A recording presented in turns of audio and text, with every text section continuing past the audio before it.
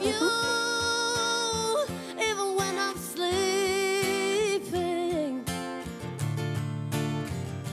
When I close my eyes, you're everywhere. I've been told to talk, but I don't want to talk over her voice. I love her so much.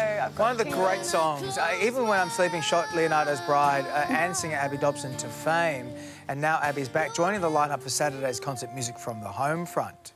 Yeah, and Abby joins us right now. Good morning, Hey, Abby. Good morning. It's just so beautiful, that song, and Aussies have been in love with it for decades now, but many may not know the story behind it. Can you tell us a bit about that?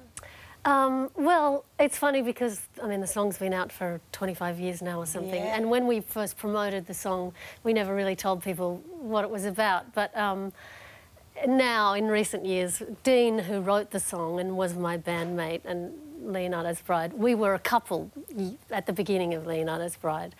And we were together and we were living together and we had a fight one night and I went to bed and I woke up the next morning, I had to go to work, and there were these notes around the house that he'd left, and there was one on the cereal packet that said, "I love you even when you're eating."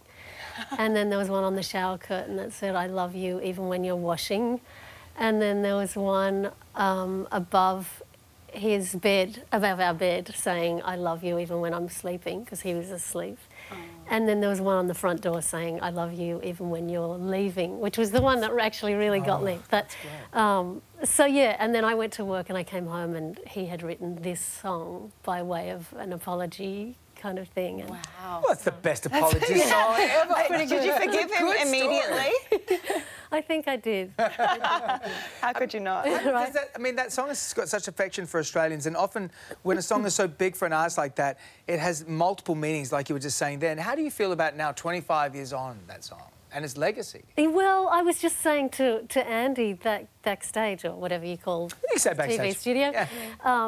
that I feel so grateful that I'm known for. I mean, I've had lots of other songs, as you reminded me, but that it's such a beautiful song, and I still love it. Like, I think it's actually a magical song, and it has angels in it. Like, I love it every time I sing it. So it feels pretty great that that's the song I'm best known for. Because you're doing more French stuff now. Yes. New band. Yes, I started as a side project, but now it's, pardon me, quite a big deal in my life. I'm in a band called Baby et Loulou with a good French Baby et Loulou. And we sing in French and we speak with this outrageous accent. And we're a six-piece band, and there's, you know, accordion and violin and clarinet, flute, sax, double bass, guitar.